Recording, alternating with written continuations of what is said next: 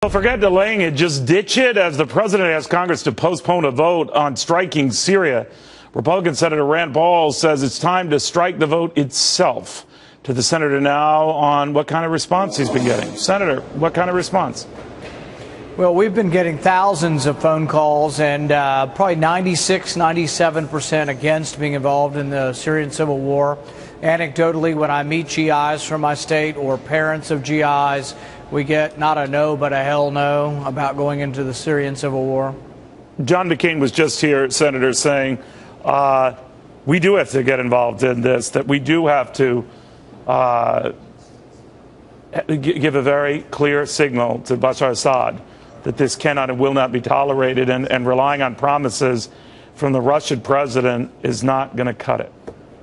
Well, I guess my problem is today, on the anniversary of 9/11, we ought to remember who attacked us: Al-Qaeda. Al-Qaeda is now involved in the Syrian civil war on the side of the Islamic rebels that some in my party want to support.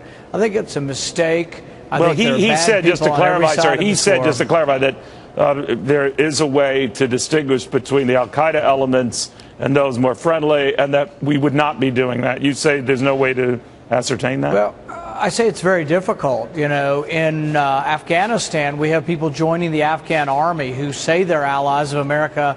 I love America, until you turn around and they shoot you in the back. We've had 100 of our soldiers, American soldiers, killed by people who pretended to be our friends. So when people line up in Syria and say, oh, please give me a Stinger missile, please give me a man-pad, I'm ready to be for America, can we trust them when they line up in that line? I think it's very difficult to distinguish friend from foe. The Joint Chief of Staff's Martin Dempsey, he said as much several times. It's very difficult to determine friend from foe. You know, Senator, since your name often gets mentioned as a possible presidential candidate, I know you don't like to talk about that stuff. Maybe now isn't the time. Maybe you'll raise that with me another time. I wonder what your foreign policy then would be as president, or what you think any president's foreign policies would be with regard to the Middle East. Would it, for President Paul, would it be just let them deal with this stuff, not us? You know, I consider myself to be a realist on foreign policy. I think we do have American interest in the Middle East. I think we need to and would defend our allies over there. Turkey's a NATO ally. Israel's a long-standing ally. Jordan's a long-standing ally.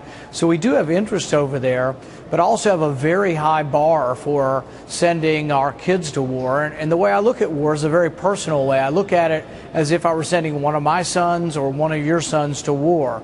It's not that we won't fight, but then when we do fight, we have to have a clear American interest, a clear military objective, and a clear desire and a goal to win. You know, the goal of the Obama administration in Syria is stalemate, and they say every day there's no military solution. So if there's no military solution, why are they proposing a military solution? You know, that doesn't exactly jibe with your dad. When I talked to him, his view was more or less, as you know, Senator, you know, what the hell are we doing over there? Who are we siding up with there? Who are our friends there? Good money after bad there. Enough with it there. That's pretty much the gist of what he said.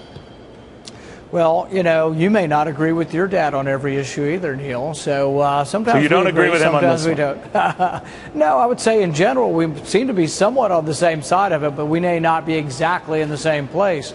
But what I would say is that our foreign policy needs to be constitutional. It needs to not be rash. And when we go to war reluctantly, but when we go to war, we go all in, we go to win. You know, and you've heard this before from those who argue within the party, the Chris Christies, to a degree, the John McCain's, who might say, again, if you were to ever become president, well, he's going to be weak on terror. What do you say? You know, I think one of the few things that we've told the world since 9/11 is that, well, we won't be trifled with, we won't be attacked, and that if you kill our citizens, you are going to pay the ultimate price. And I think this is true, and it's an important message to send the world. But the other part of the message is that we won't always be involved in the affairs of every other nation. But if you attack America, if you attack our soldiers, then absolutely we'll respond with overwhelming force. That's the lesson of 9/11. And that's why when people say, oh, this president not acting and drawing a red line threatens the credibility of America. No, I think the credibility of America and how we will respond when attacked is very foremost and present for those who remember 9/11. You know, there are many of your colleagues on the left and right, Senator, who are saying that whatever people's views are on Syria, they're a great distraction, maybe even a deliberate deflection from the real domestic economic issues, like a budget that's still not done, a debt limit that's still facing us, and in less than 3 weeks, a health care law where a whole lot of implementations go into effect. Is any of that ever going to get addressed, do you think, anytime soon? Well, they're also a distraction from a lot of the scandals that have gone on, like Benghazi, where we did have American interests threatened and American personnel, ambassador killed. So it does distract from that, where nothing ever occurred to avenge their deaths or to bring people to justice. But yeah, we've got a lot of things going on. We have a budgetary problem, budgetary deadline coming up, debt ceiling crisis coming up, Obamacare. Yeah, so I think all of those do need to be discussed. And the president will often say, oh, we need to be doing some nation building at home. But he's still preoccupied with sending a lot of money overseas. And this incursion or war that he wants to have in Syria won't be free either. Free either in terms of lives or in terms of treasure.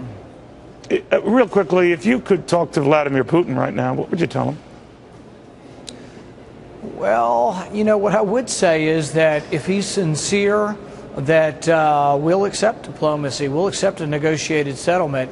And my understanding or my feelings about diplomacy are that diplomacy is sort of like a market transaction. If I give you $2 and you give me a loaf of bread, both of us it's not an equal transaction. You think you wanted the $2 more than the bread, and I wanted the bread more than the $2.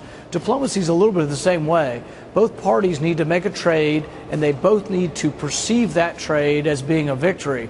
And I think if we can convince Putin or Russia or China, for that matter, that we are such an important trading partner to them that's in their self-interest to make us happy, to make the world safer, to bring Iran down from the brink, to bring North Korea down from the brink, to bring Syria down from the brink, that if they are able to tamp down instead of gin up these conflicts, that it's to their benefit. I think Russia could be a real player as far as trying to help make the world a more prosperous place. That being said, I'm not sure that I give them carte blanche as far as trust goes. You know, Reagan's saying trust but verify is, I think, an important one. Senator Rand Paul, hope I didn't call any family squabbles here, but it's always good to have you. We'll survive. I bet you will. Senator, thank you.